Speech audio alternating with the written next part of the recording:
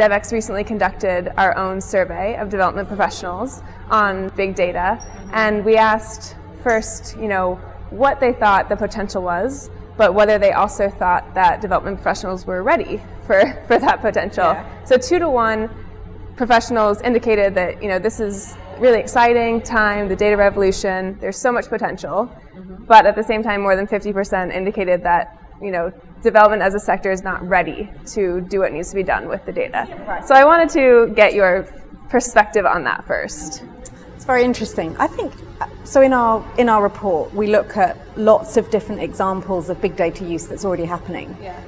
And I think probably we know about big data use in developed countries. That's kind of relatively well documented. So, for instance, in the UK, the Office of National Statistics is experimenting with web scraping, that kind of thing, for looking at inflation data. But I was really struck by the fact that big data analytics is already being used in developing country contexts in really interesting ways.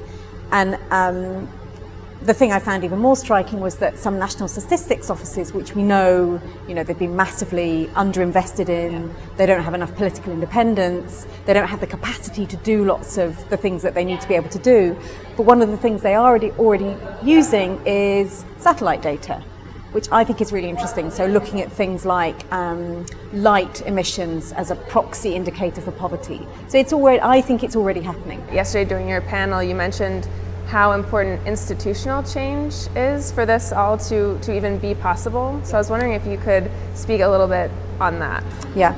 So I think the big thing there is that, so first of all, we need to gather more data, and the data on the right people, but we also need to make much better use of the data that we're already collecting. And I'll give you an example. So the World Bank has a fantastic database. It's called I2D2. It's not a character from Star Wars. It's actually an income poverty database. Okay. 600 household surveys that show you income poverty down to the level of the individual. This would be hugely useful. This is a global resource, but you can only access it if you're a World Bank staff member.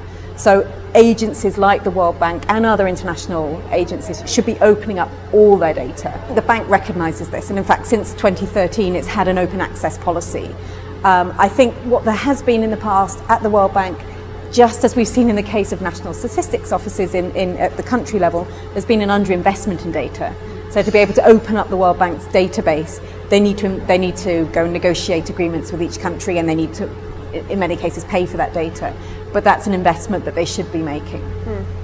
And you also mentioned yesterday a little bit about maybe donors impeding NSOs, especially in the way that they're requiring data, who they're employing to get the data, and I heard that a couple of times yesterday. So I was wondering, maybe what that problem looks like and how we move forward there. So I think, in many cases, much of the data that we do have wouldn't be captured in the first place absent the donors. Right. So we need to be clear about that. So UNICEF, USAID, they and the World Bank, they kind of administer or help give support to doing these big internationally comparable household surveys. So their role is really important.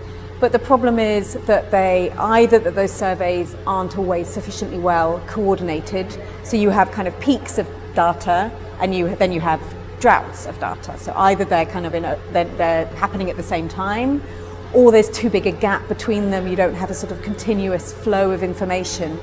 So they just need to be able to work together better, and to be thinking about what information is it that governments need to know, rather than what is it always that donors need to know. Where else were you kind of impressed by your findings, or what were some standouts of, wow, this is working really well? Maybe it was an unusual collaboration or an innovation that you were surprised? One sort of broad takeaway that I found surprising is that actually to do this stuff better is relatively cheap. So it costs about $1 billion a year globally for all countries to do household surveys better. And if you think that Kenya is already saving $1 billion a year, so that's just one country is saving $1 billion a year by opening up its procurement data, so you can compare prices, you see, the data revolution is going to pay for itself.